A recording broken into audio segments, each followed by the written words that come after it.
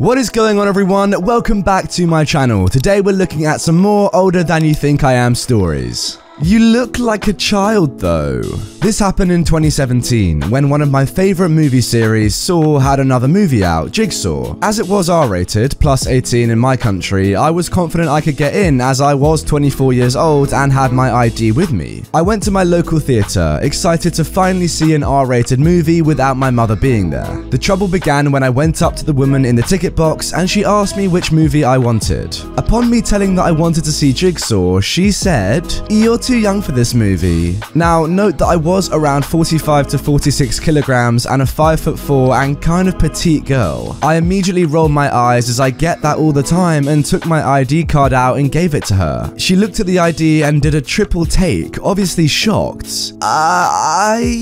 Will you give me my ticket already? The movie is about to start, you know, I said impatiently. And she gave me the ticket and my ID back with a mumbled apology, and I thought it was the end of it. I sat through the entire movie and had fun, especially with the ending. But when I got out of the theater, I saw the woman and a security officer waiting at the door for me. I really didn't know they were waiting until she pointed at me and said, "That's the girl." The security man took a look at me and immediately looked horrified and called me to their side while calling me a little girl, annoying me. "What is it, mister? Is there a problem?" I said, and the man replied with, "Why did you commit an ID fraud to get into a movie like this? You're too young." I was speechless for a moment before I told them to look up my ID in the database so that they knew I was telling the truth. Oh, and when they did that, the look on the ticket employee's face was priceless. She apologized 5 or so times, but I didn't even reply, too angry, as while this wasn't the first time I was mistaken for being too young, this certainly was my first time running into trouble for that. And the thing the security officer said made me even more annoyed. It was, "You look like a child, though." Okay, surely there was an easy way to avoid this entire situation. Why did the ticket person not just check that your ID was legit when you got your tickets instead of waiting for after the movie? What the heck? Fair enough if someone thinks you're underneath the age. I mean, you said you're 45 kilograms and 5'4" and kind of petite, that makes sense. But surely then just check their ID, make sure it's real, and then just let them in when you know they're older than 18, like come on. And as for the security guard at the end saying you look like a child though, yes, you may look like a child, but don't say that, you now know they're 24 years old. What the heck? Moving on to our second story. Here are my stories as a 4'11" woman. Oh, here we go.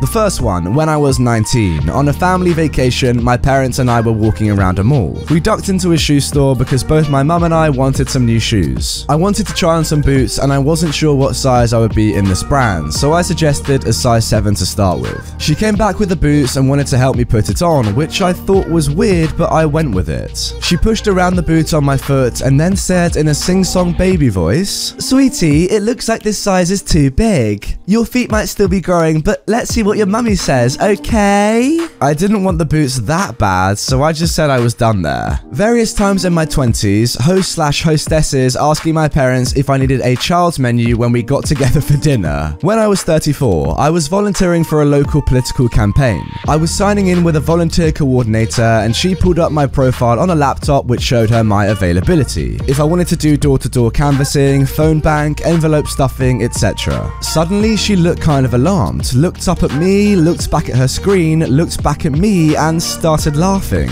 She said, "I'm sorry, I just caught your age on here. I assumed you were in college." Then, when I was 37, I was at the mall doing some Christmas shopping, and I saw the guy at the Hickory Farms kiosk was out with a big tray handing out samples. When it was my turn, I stepped up, and the guy gave me a weird look. I smiled and asked what he was sampling. He said, "You have to be 15 years old to try the samples." I cocked my eyebrow and said, "Well, I'm 37. He stammered back something about me looking like a kid who was running around there earlier. Granted, I was wearing an old grungy Gap hoodie, jeans, and chucks, but still. Oh my god, so it sounds as if OP has been having problems for almost 20 years. Yeah, I'm not sure what you can do about this one. There are similarities here with the first story. If you're short and you look way younger than you are, yeah, I'm not really sure what you can do. I guess you may have to put some heels on and wear some makeup, but nobody really wants to do that consistently, do they? Maybe OP, when you get to about 80 or 90, they'll finally stop thinking you're under 18. Now for our final story, 3 times in one day. This story occurs about 18-ish months ago. At the time, I was 23, working full-time and lived on my own. It was an early summer day, British summer, so warm but not too warm, and I had a doctor's appointment scheduled for 10:30 AM on a rare midweek day off. I'm wearing a knee-length cotton summer dress, cardigan and white Converse with my hair in a ponytail. No makeup, carrying a battered old backpack that I'd used since graduating university 2 years prior to the events of the day. I walked from my home to the train station to catch the train to near my doctor's surgery. At the station, all of the ticket machines were out of order, and as I arrived, so did the train company to issue handwritten tickets to those waiting on the stop. When it came to my turn, I had my fare ready and asked for what I needed, at which point he asked to see my pass.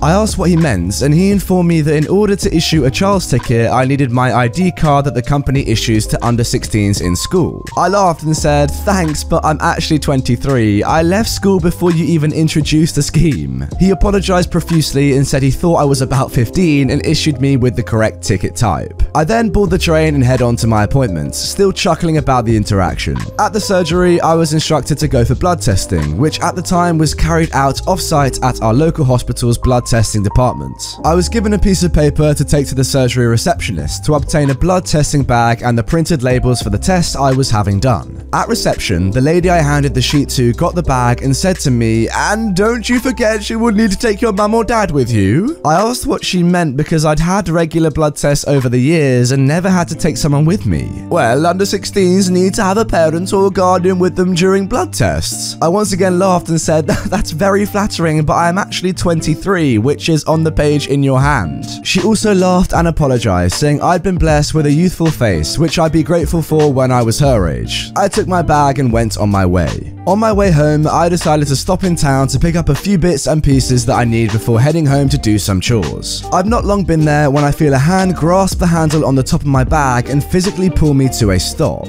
I spin round to see a behemoth of a man in a suit who was the one who stopped me. He then asked me, "What are you doing?" I tell him it's none of his business what I'm doing, but why has he stopped me? He tells me not to get smart with him and again asks what I'm doing.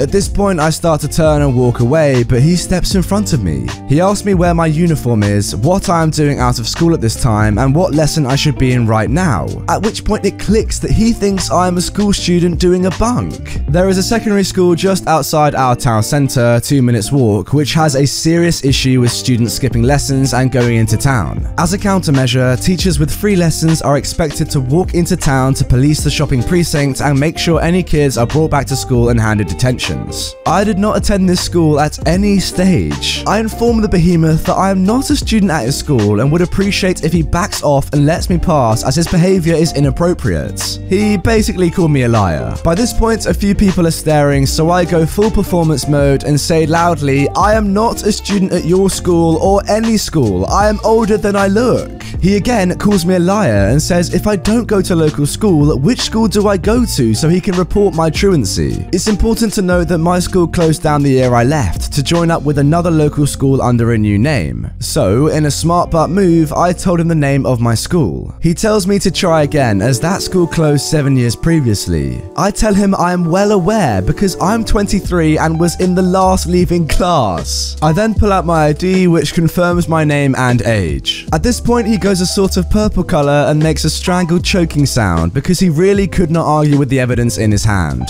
To add insult, I asked for his name because I had every intention of speaking to the school about his behavior. He declined, shoved my ID at me, turned tail and walked away. A few of the onlookers checked if I was okay, and after being assured I was, I headed off towards the school. Long story short, I reported the teacher for being rude and for manhandling me, as that is not acceptable. On my way out, I saw the teacher heading back in and he knew what I had done. I like to think he was given detention. I still get laughs when I discuss this day with people, and following a further incident of being mistaken for a teenager, I never wore wore the outfit again. Well, this must be some sort of record. 3 times in one day? Oh my god. I feel like a common theme that I see throughout a couple of these stories on this subreddit is that people mistake your age and then say, oh, you're so lucky. And I know that in general, it is obviously better to look younger than you actually are. But for these people who post these stories in r/OlderThanYouThinkIAm, it doesn't seem like a positive thing. Like, take this third story here. This person was manhandled by a huge man in public. That's not exactly a good thing, right? Their second story, yeah, it does seem flattering when they say under 16s need to have a parent or guardian with them during the blood test, and then they say, no, I'm actually 23. That is probably a good thing, right? But when you're publicly manhandled and shouted at, that's probably a little bit scary. I'm not sure that's a good thing after all. Actually, I want to hear your opinions on this one, guys. Let me know in the comments down below.